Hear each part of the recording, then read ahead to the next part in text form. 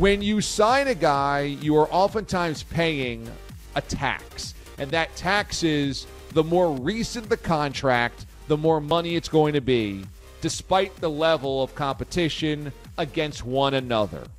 And you might say, well, Derrick Henry is the most recent signee at running back. He's going to make the most money. But to get him at the fifth highest salary and not the first or the second is really a deal for the Titans.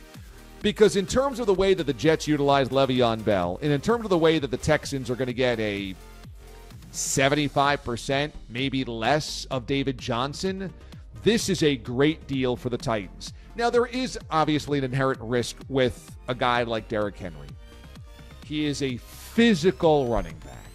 And physical running backs, where they take and dole out punishment, are going to last shorter careers, fewer seasons than guys that can skitter around, avoid contact, and play outside the hash marks. It's just going to be that way.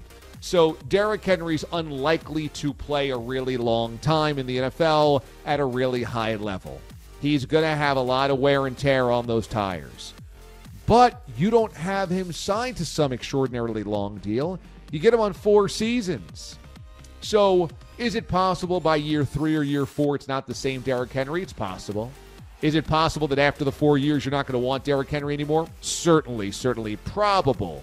But in terms of where you get Derrick Henry for the Titans and what he did for you last year, yeah, I think this is a win for both sides. I really do. And if you're a Titans fan, you've got to love the fact that you wake up this morning and you know we've got Tannehill, we've got Henry, we've got them locked up long term. Let's go back out to work and see how good we are in the AFC South again this season after last year's run, Cinderella-wise, to an AFC championship game.